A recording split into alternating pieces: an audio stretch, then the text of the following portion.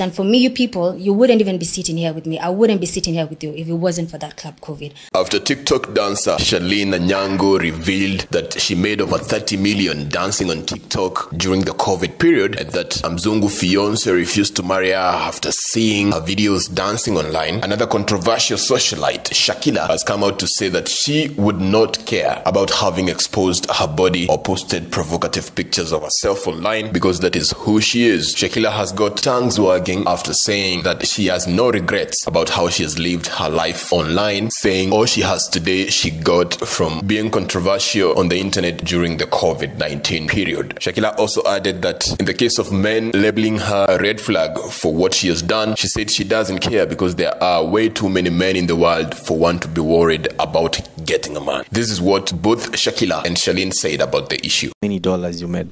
That's a lot. I can tell you the assets I got through the money I got there. I bought this house. It was around 25 million. No way. Yeah, in cash. From Club COVID? Yes. Okay, see Club COVID peke.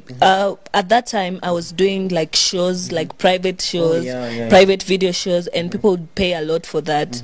Yes, so... This house, 25 million? 25 million. And then... I built a house for my mom, for my parents. It was 4 million. 4 million, that's like 29. Yes, and then I furnished the whole of this house. And that other house. Yes, but I can't. And for me, you people, you wouldn't even be sitting here with me. I wouldn't be sitting here with you if it wasn't for that club COVID. I was young, I was naive, I accept. Maybe I might have showed a lot that wasn't supposed to be showed, but there's always room for improvement. There's always second chances. The world gave me a second chance. God gave me a second chance. My family gave me a second chance.